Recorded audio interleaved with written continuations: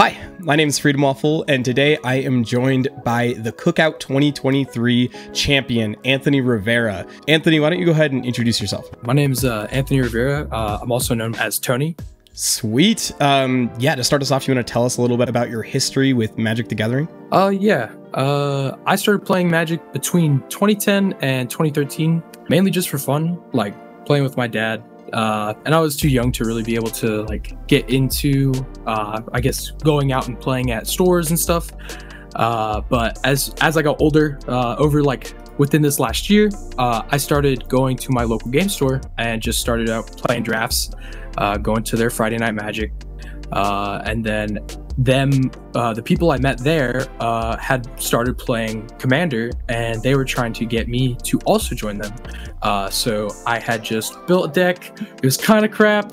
I just threw a bunch of cards together. They were like 100 cards. So I was like, all right, one of each. All right, I'm just going to throw in this 1/1 Death Touch. You know, I was like, that's cool. It's got Death Touch. It's good. As the store slowly grew, they started leaning more towards CDH, getting a little bit higher. Everybody started, expanding their decks, how much more they played. Like, we started just trying to change overall. So I started building this cheap deck, Vadric Astral Archmage, because it was more of the cheaper decks and I was able to afford it. And it just honestly seemed fun. It was just, is it Storm? And nobody knew what it was because they were like, okay, this is just a random commander from who knows where. And then after people started catching on more, I decided to build Kinnan. Started to play that more and more. And then, going from that to then going to my first tournament, being like, all right, I'm down to go, let's do it. And here I am now, and it worked out. So it was super fun. That's wild. So this was your first CDH tournament ever. Is that correct?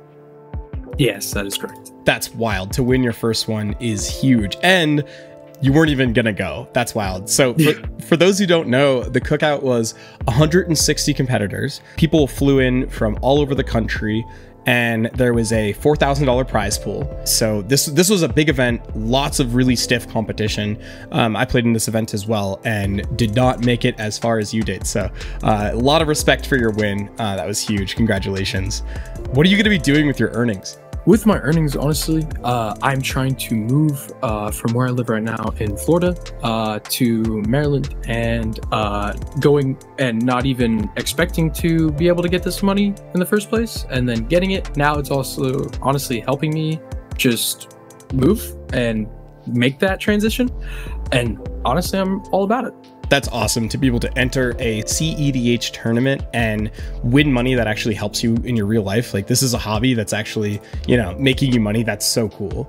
I love that. So I just want to quickly talk about the deck. Why did you choose Kinnan for this event?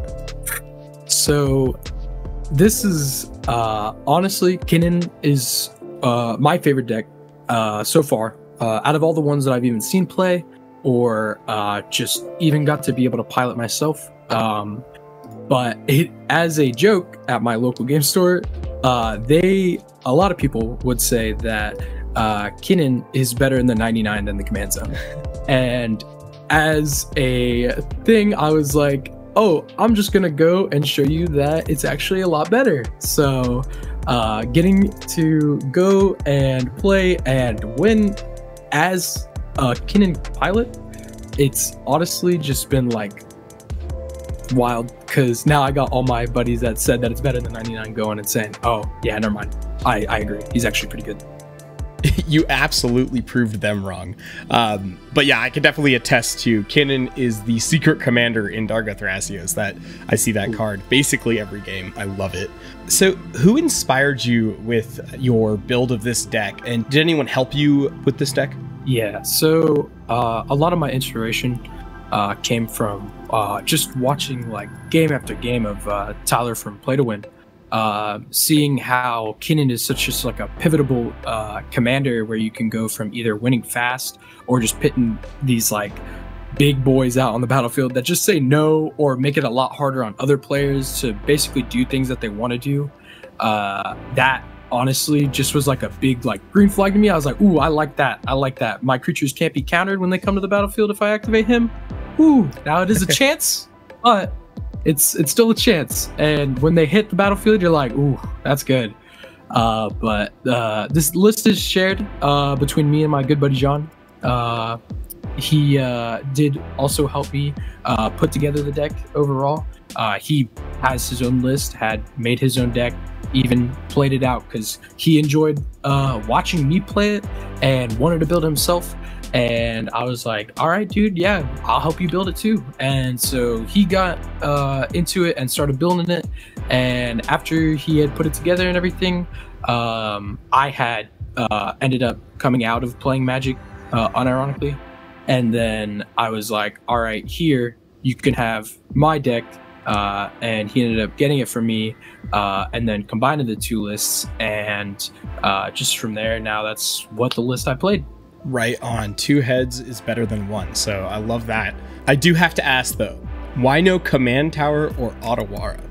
Oh, I didn't know. The night before we had left, I was going through his list, and we basically were just throwing it together, throwing in more interaction, not really too worried about finding that like spot for it at the same time, but we also didn't think about it.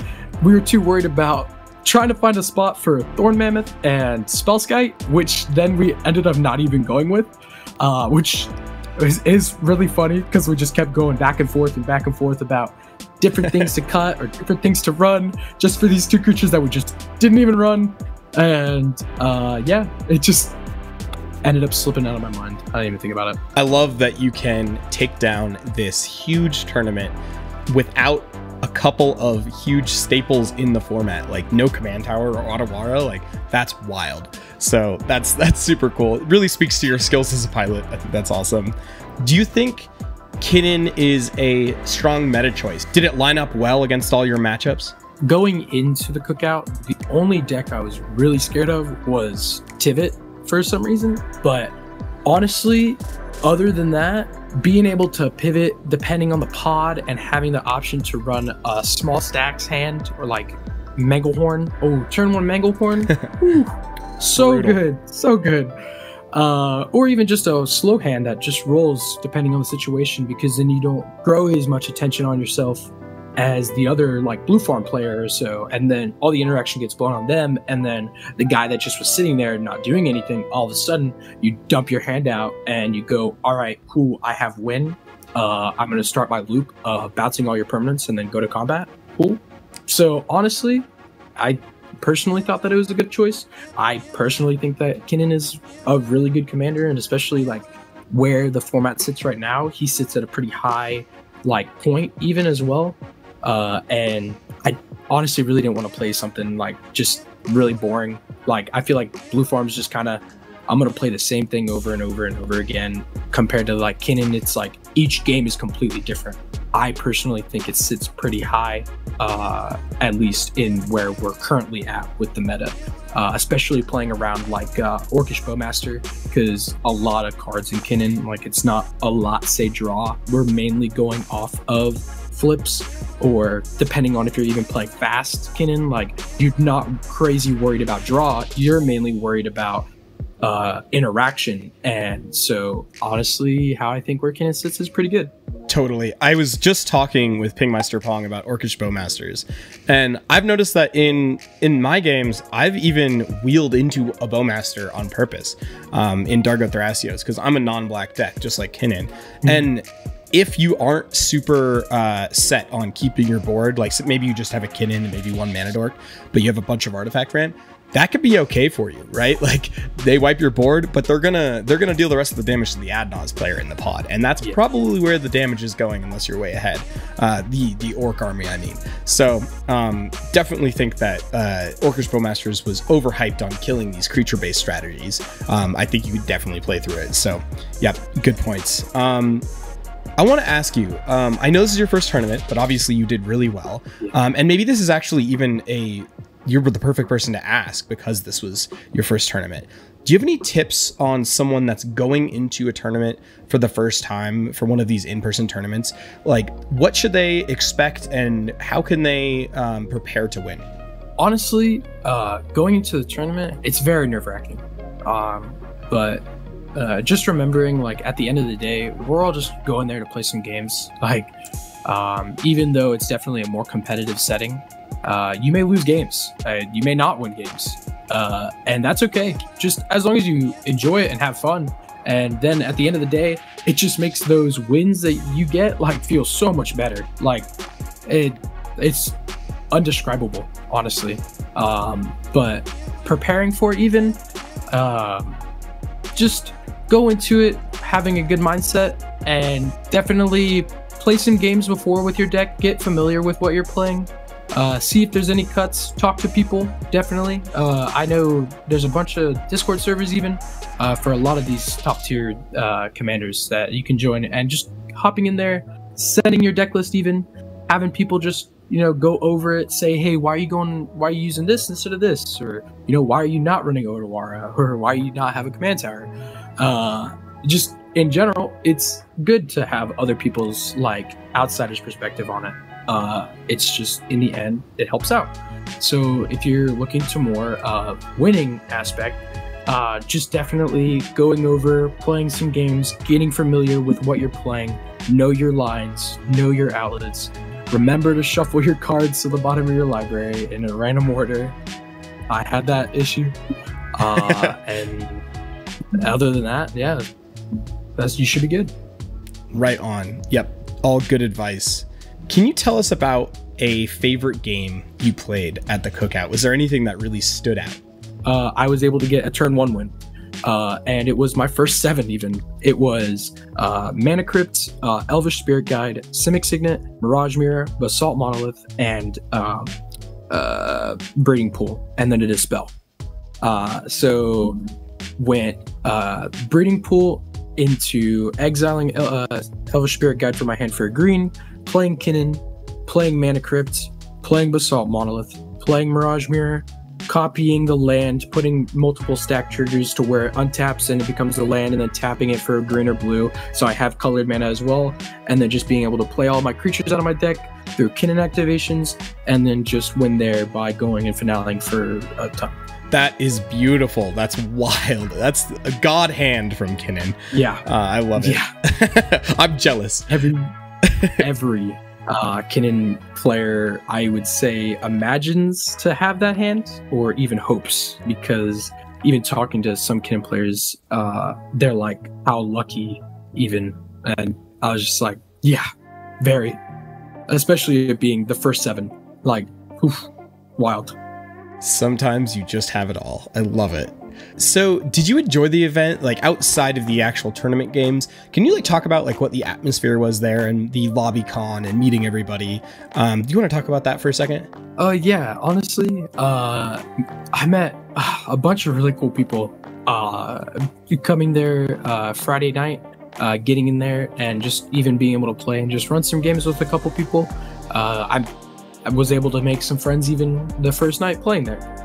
They were just super cool, and even after like day 1 getting in, being able to hang out with them and just go and get food and just hang out, it was pretty cool. But I really did enjoy the event.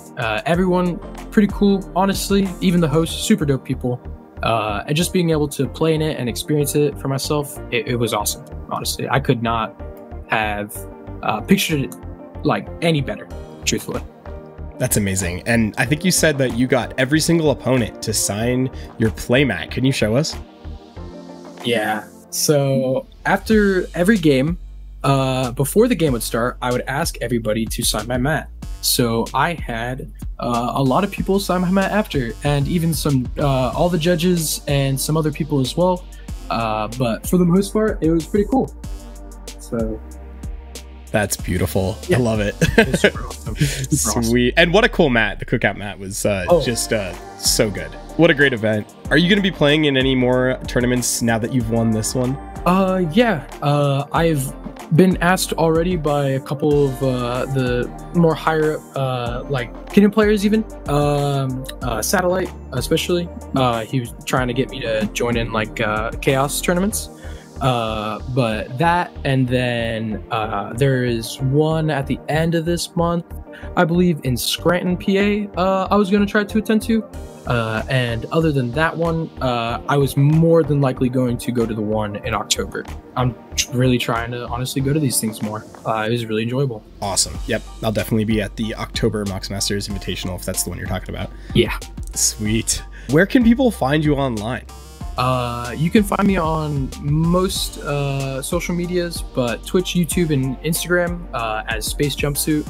That's where you can find me. Fantastic. I'll leave a link to all those in the description. Well, Tony, thank you so much for joining us, and congratulations again for taking down the 2023 Cookout. That was an awesome run. Even with that turn one win, just so amazing. So thank you so much. Yeah, thank you.